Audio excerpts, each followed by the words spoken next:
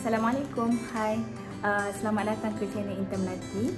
Okey, hari ni saya nak buat review mengenai produk yang saya baru beli daripada China. Ambil masa 9 hari untuk sampai ke tangan saya. So untuk musim PKP ni 9 hari tu agak sekejap lah. So apa produk yang saya beli tu? Okey, ni dia. Tak buka lagi. Ni adalah Huion HS64 drawing tablets battery free.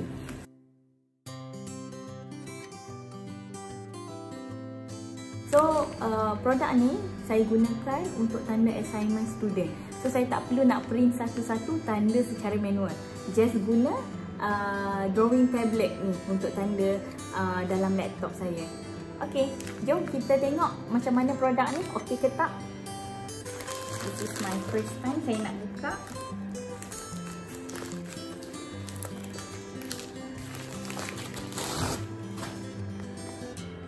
Okey, ni produk dia. Okey. Okey, so kita nak tahu apa yang ada dalam produk ni, apa yang di-provide kan?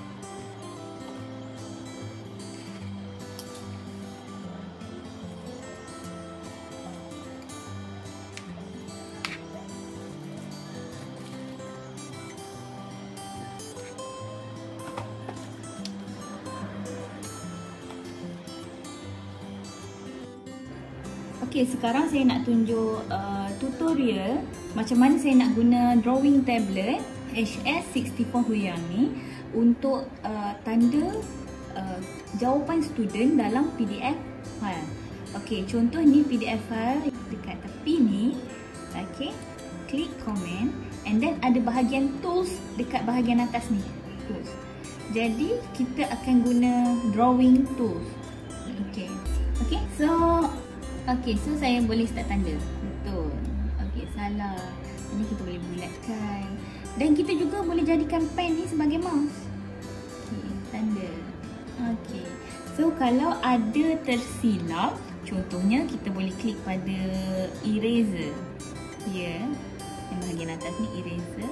Ini kita just padam saja apa yang kita tersilap. Kita tak boleh padam tulisan lain. Kita tak boleh padam yang lain. Kita hanya boleh padam apa yang kita tulis sebelum tu saja. Okey. Dan tepi ni juga kita boleh if yang ni page 2 ni, yang saya tanda ni page 2, sekiranya saya ada tersilap tanda untuk satu page ni, saya nak repair balik satu page, saya pergi je dekat sebelah kanan ni, saya delete saja. Okey, so dia akan padam. So kita boleh tanda balik. Okey. Kita ulangi demo.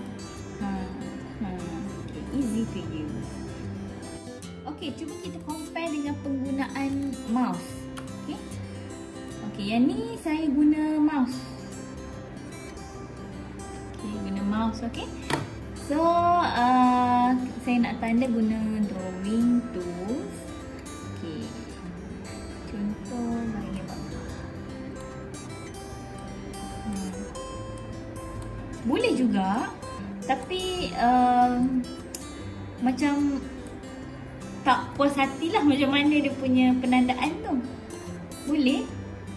Okay, depends pada masing-masing. Kalau saya dah biasa pegang pen, jadi saya lebih prefer drawing tablet berbanding kita guna mouse. Okay. Okey. Itu saja tutorial. Terima kasih.